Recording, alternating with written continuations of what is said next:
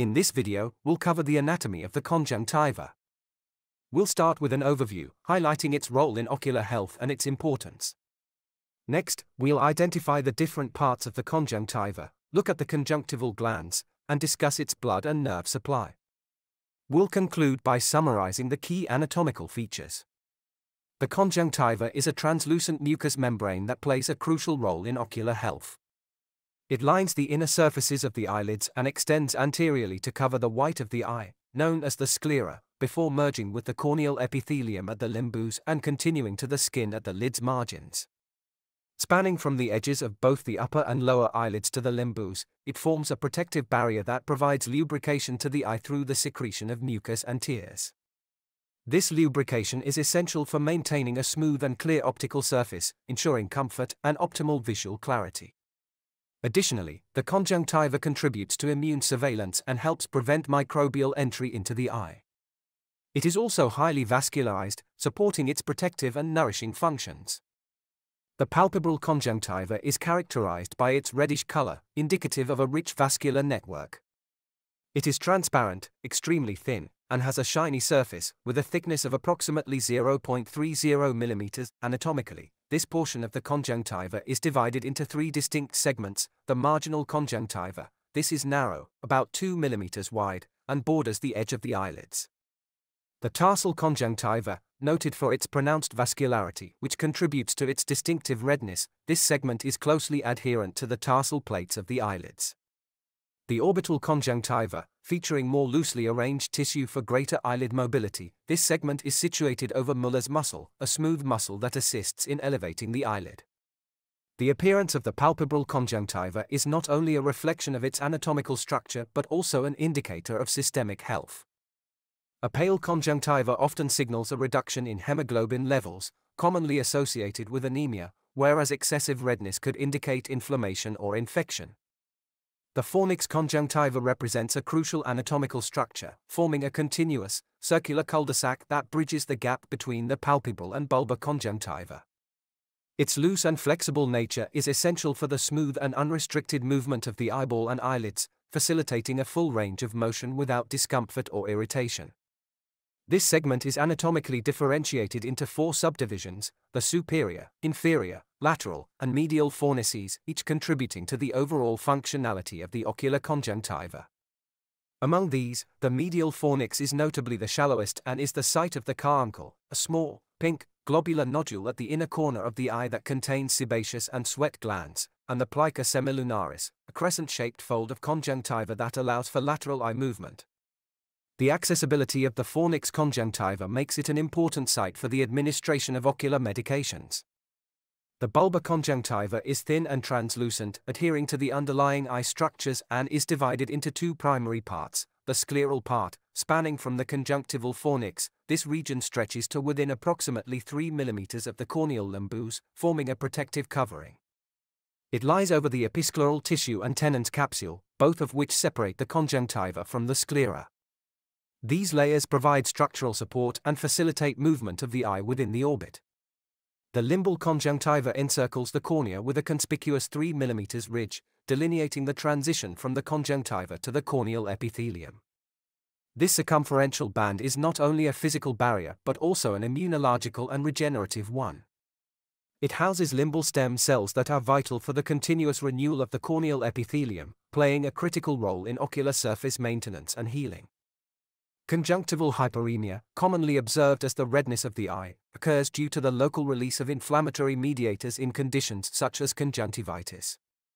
This vascular response increases blood flow to the area, which can result in dilated blood vessels and a reddened appearance.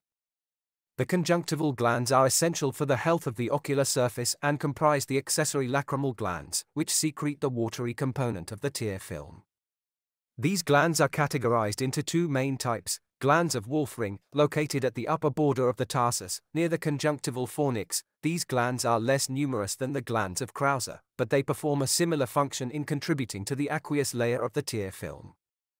Glands of Krauser, found primarily in the conjunctival fornices, with a greater number located in the superior fornix than in the inferior. These glands are small, branched, acinar structures, abundant in number, and significantly contribute to the aqueous layer of the tear film. These represent the serous glands. Meanwhile, the mucin-producing cells, known as goblet cells, are individual mucin-secreting cells dispersed within the conjunctival epithelium. These unicellular glands secrete mucin, which forms the mucous layer of the tear film. This layer is crucial for ocular lubrication, protection, and the removal of debris. Goblet cells are found throughout the conjunctiva but are most abundant in the nasal conjunctiva and less common near the limbus, which is the border of the cornea. The conjunctiva receives its arterial supply from two primary sources, the posterior conjunctival arteries. These are branches of the superior and inferior palpebral arteries, which are, in turn, branches of the ophthalmic artery. Within the eyelids, these arteries contribute to the formation of two arterial arcades. The marginal arcade, located near the lid margin, primarily supplies the eyelid's edge.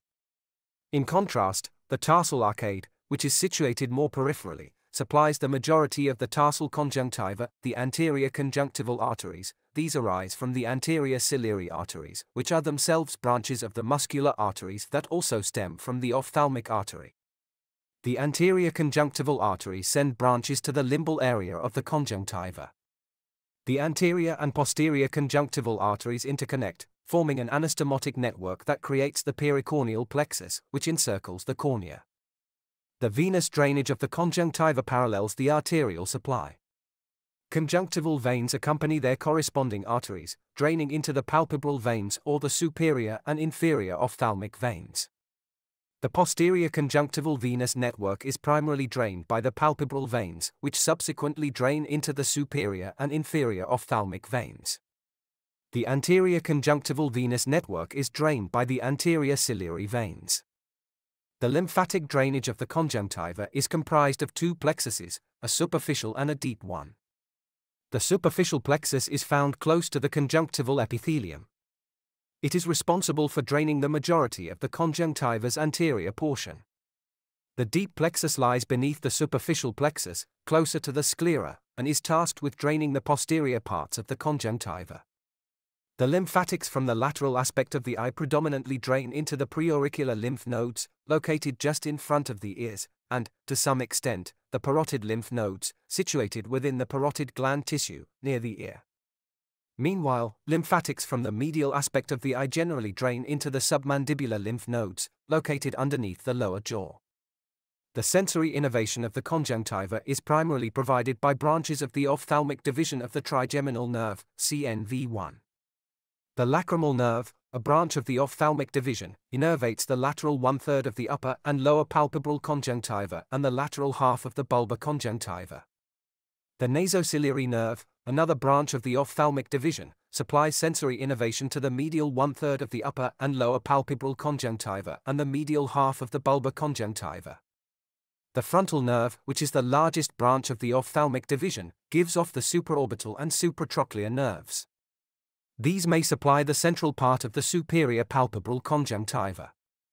Lastly, the infraorbital nerve, which arises from the maxillary division of the trigeminal nerve, CNV2, provides innervation to the central part of the inferior palpebral conjunctiva through its palpebral branches. In summary, the conjunctiva is a mucous membrane richly supplied with blood vessels, covering the front of the eyeball and lining the inner surfaces of the eyelids. It plays a pivotal role in secreting mucus to ensure the stability of the tear film and maintain corneal transparency.